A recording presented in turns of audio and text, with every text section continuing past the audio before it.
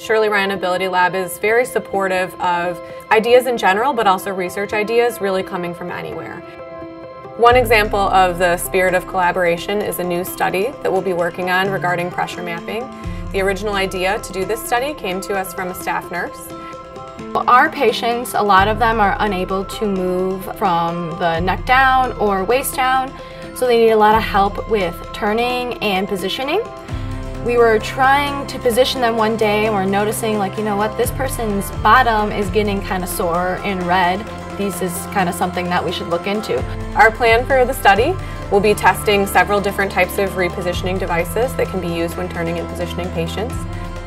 The pressure mapping technology is essentially an overlay that would be on top of a bed, and it will show us where the pressure is on their body and also how much pressure, so that we can determine how effective we are when we're doing repositioning and how effective a certain repositioning device is at relieving pressure.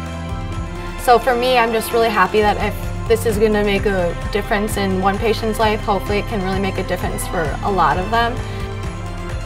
There's a really good team relationship here at Shirley Ryan Ability Lab. It's a nice environment where we can bounce ideas off of each other, and maybe something that comes from one discipline can inspire another discipline to come up with a new idea.